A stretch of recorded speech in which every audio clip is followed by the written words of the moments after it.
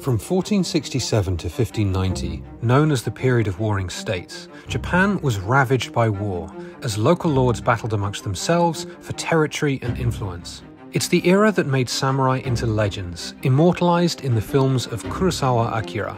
The end of the period was dominated by three great warlords. The first, Oda Nobunaga, began the great task of uniting the country. When he was assassinated, power passed to his retainer, Toyotomi Hideyoshi.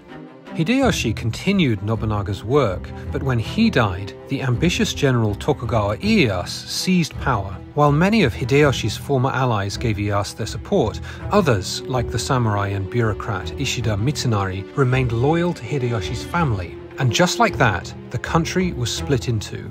On October 21st, 1600, the two sides met here at Sekigahara, the crossroads at the heart of Japan in what is today Gifu Prefecture.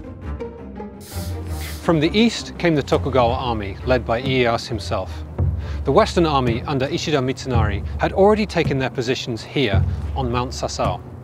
As the battle began, it was the Western army that seemed stronger, but there was already trouble brewing in the ranks. More a politician than a warrior, Mitsunari had never quite earned the respect of his allies. As fighting began, some of his orders were ignored at crucial moments, leaving him unable to control the army.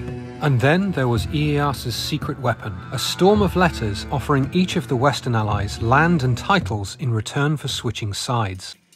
As the fighting grew more and more intense, several of the commanders turned on their own side, and the Western army collapsed in a devastating chain reaction. The battle would prove one of the most decisive in Japanese history, effectively bringing the period of warring states to a close.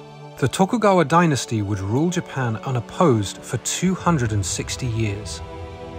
As the battle that determined the future of Japan, Sekigahara continues to have great symbolic power and forms a dividing line between the East and West, with many subtle cultural differences, things like dialect, cuisine, even the side of the escalator people stand on, persisting to this day.